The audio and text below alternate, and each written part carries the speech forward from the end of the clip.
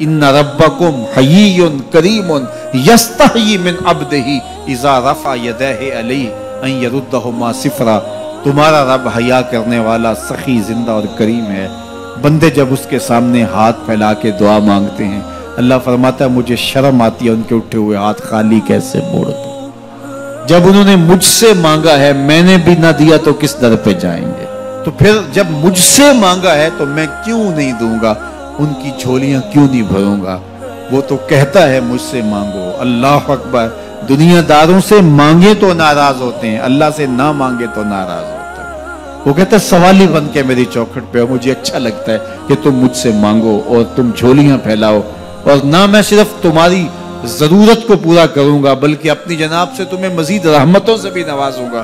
तुम्हारे उठे हुए हाथों की मैं लाज रखूंगा। तुम तलब तो करके देखो।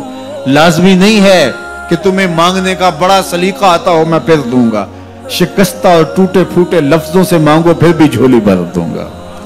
वो करीम है, उससे मांगो तो सही, हाथ तो फैलाओ।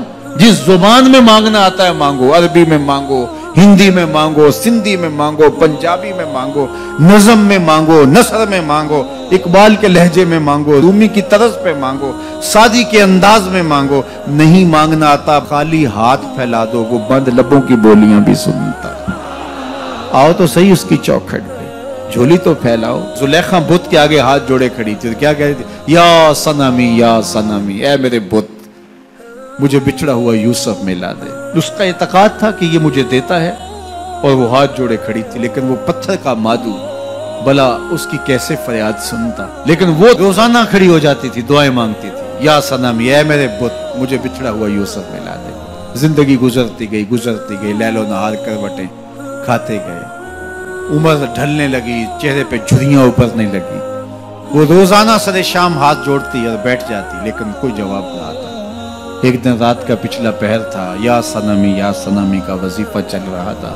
नींद का झटका आया, जुबान बल खा गया, कहा या समादी, या समादी। आवाज आई, जिब्रील जा यूसुफ के घोड़े का रुख मोड़ दे, बिछड़ी हुई को यूसुफ मिला दे। मालिक इसने तुझे तो नहीं पुकारा, ये तो बुत को पुकार रही है। वो तो जुबान बल खा गई और या सनामी के बजाय या समाधि के लफ्ज आगे। कहा जानता हूं, लेकिन इतना अरसा हुआ बुत को पुकारते हुए, इसने कोई जवाब नहीं दिया। आज इसके लबों पे मेरा नाम तो आया है, जैसे भी आया है। अगर मैंने भी ना दिया, मेरे और बुत में फर्क क्या हुआ। जा बिछड़ी को यूसुफ मिला दे। कोई मांगे तो सही, कोई हाथ तो फैलाए। हम तो माइल बकरम हैं, कोई साइल ही नहीं।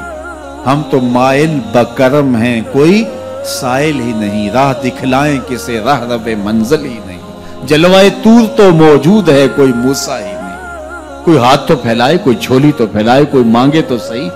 दुनिया वालों से मांगे तो नाराज होते हैं, अल्लाह से ना मांगे तो नाराज होते हैं। दुनिया वालों से मांगना हो तो वक्त देखना पड़ता है। अब तो साहब सो रहे होंगे, अब तो नाश्ते का वक्त है, अब तो दफ्तर की मसरूफियत का वक्त है। फरागत के लम्हे होंगे तो बात करेंगे। तो किसी दुनियादार से बात करना होता है तो वक्त देखना पड़ता है। लेकिन रब से जब मर्जी बात करो, दरे रहमत खुला हुआ पाओगे। ला ताखुज़ुहु सिनतुन वला नौम, नींद क्या, उसे ऊँघ भी नहीं आती। जब भी मांगोगे दस्ते करम कुशादा पाओगे। जब बंदे उसके सामने हाथ फैला के मांगते हैं, अल्लाह फरमाता है मुझे शर्म आती है इनके उठे हुए हाथ खाली कैसे मोड़ दूं।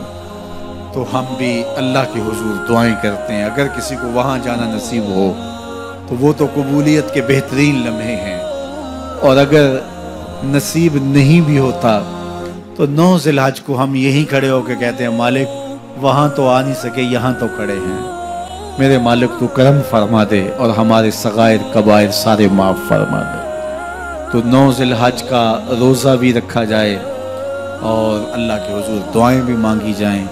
आप जहां भी होंगे कबूलियत होगी, और अल्लाह कबूलियत को मजीद 4 चांद लगाने के लिए किसी दिन अपनी चौखट पे बुला भी लेगा। वो क्या किसी ने कहा था कि काम आखिर जज्बाए बे इख्तियार आ ही गया। काम आखिर जज्बाए बे इख्तियार आ ही गया। दिल कुछ ही सूरत से तड़पा, उनको प्यार आ ही गया। तो एक दिन अल्लाह हमें इस सआदत के लिए अपनी चौखट पर भी बुलाएगा। अल्लाह आप सबको बार बार हज बैतुल्लाह की सआदत नसीब फरमाए।